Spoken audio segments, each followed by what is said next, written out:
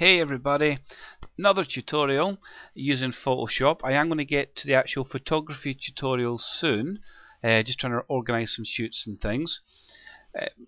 Basically what I've been doing today, I've been watching YouTube. I mean, I'm a huge YouTube fan, especially for finding out how to do things for photos and for other various things.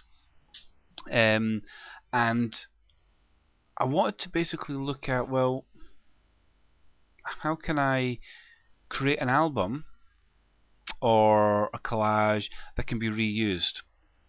So I was looking through it and I found ones, but I didn't like how long it would then take to redo that for another client. So I did a bit more research and I think I found a way that works. And it's one that isn't on any of the ones that I've seen so far. It's weird. So what I'm going to do, I'm going to show you how to make the album using the methods that I've seen. I'm going to show you what I'm doing to make things a bit easier for when you want to do your own thing. So what I'm going to do is create a new workspace. Now I'm going to base it on online books that you can order, which are usually square books, 10 inch by 10 inch. I'm always working in a 300 resolution, 8 bits, and I want a white background. So there we go, nice workspace. Now the next thing that I want to do is create areas where my photos are going to go. Now to do that, I'm going to be using the shape tool, and I'm going to be using the rounded rectangle tool, and I've got black foreground color selected. So the first thing I'm going to do is create an area for the first image. And you can see I've made a mistake already because I don't actually have that tool selected. I have my marquee selected because I'm a numpty. So we'll try that again. Create a nice area, like so. Lovely. And you can change the colors and stuff if you need to, but we don't want to do that. I then want to create another one, which we'll create here, and then another one slightly bigger I'm going to put here. Right, so this would be the kind of layout for placing my images. So brilliant, got it all set up. This is how I want it to look. Now I'm going to add the images in. So here's what I learned through the techniques I've been watching today. So if I drag an image over and basically readjust the positions, I'm going to click OK just now. I'm just going to drag it down so it's above the larger shape that I've created. Alright. And what I need to do, well, the ones I watch basically show them that they reshape the image to get it to the right size. Perfect. You can do it after. Press down Alt, click in between, click OK. My image is now clipped inside of there. Oh, it doesn't look great. So let's click on this tool. Let's click here.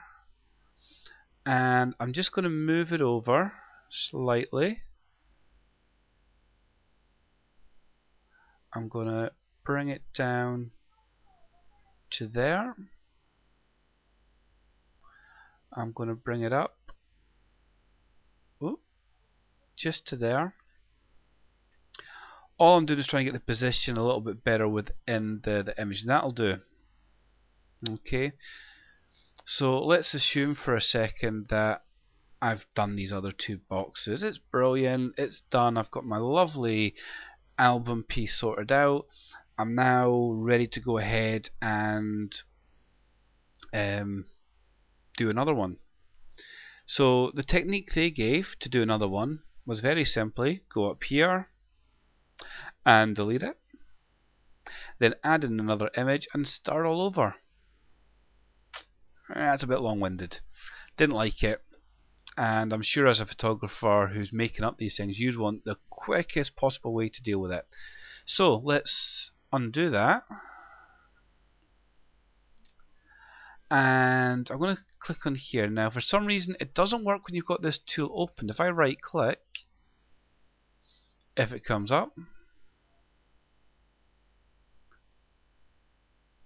my PC's taking a lot of time. There we go. Yeah, it's not giving me the option that I want, and you'll see what the option is in a minute. So let's just come away from that again. I'm going to select the marquee tool, and I'm going to right click again in the image. Here we go, and it gives me replace contents. Let's select a new image, and there we go, and it's already sized it based on what the last size was. Now it would be quicker than that. My PC's running slow because I've done a few different things today and I haven't rebooted yet, but that's it. So rather than deleting and starting over, choose the marquee tool. It may work with some of the other tools. It doesn't work for some reason with the arrow tool, but right click on it, replace contents, select another image and place it. And that's probably the best way to create an album or a collage or anything else that you want to do. Quick, easy, and then be able to save that as a document and transform it each time for a different client. It's perfect. Hope that's helpful.